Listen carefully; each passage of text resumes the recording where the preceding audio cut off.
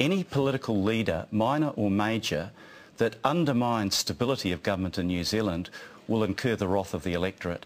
And I trust him to provide I trust him to do the responsible thing, as I would trust the leader of the Maori Party or any other party that might be a potential You were telling partner. us tonight that if Winston Peters is in your government, because he certainly won't be in mine, he can pull the House of Cards down any time he wants. So New Zealanders watching this program tonight better get used to getting ready for a new election, because that's the risk of New Zealand.